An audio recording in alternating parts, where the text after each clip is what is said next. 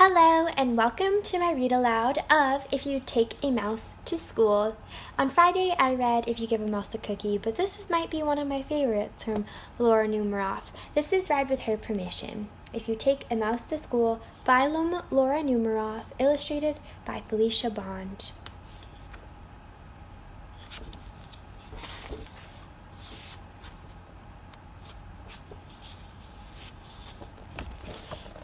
If you take a mouse to school,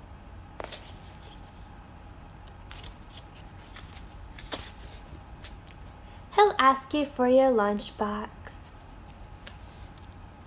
And when you give him your lunchbox, he'll want a sandwich.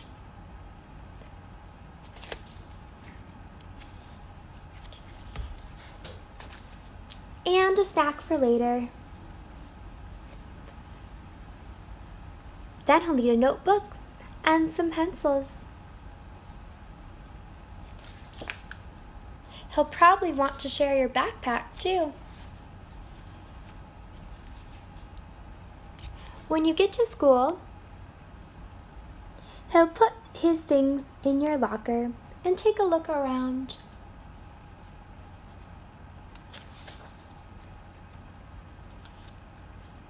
He might do a little math and spell a word or two.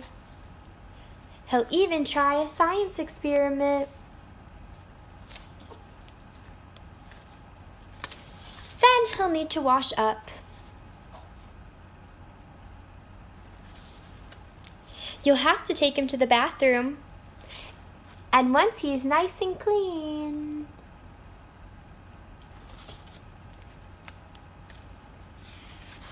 he'll be ready for his lunch. On the way to the lunchroom, he'll see some building blocks. He'll build a little mouse house. And make some furniture out of clay. Then he'll need some books for his bookshelf, so he'll start by writing one of his own. So he'll need a lot of paper. He'll probably use up all your pencils. And when he's finished, he'll want to read his book to you.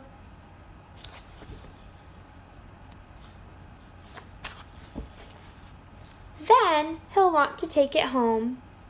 So he'll put it in your lunchbox and tuck it in a safe place. And when the bell rings, he'll run out to wait for the bus.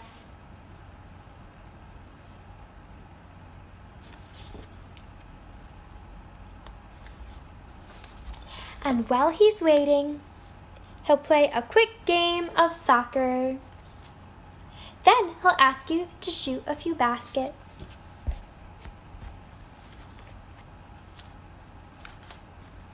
And do a little skateboarding.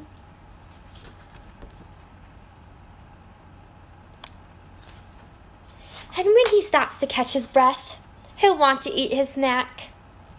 So he'll ask you for your lunchbox. And chances are,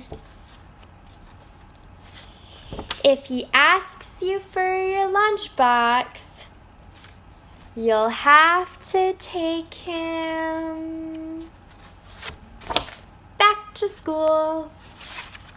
The end.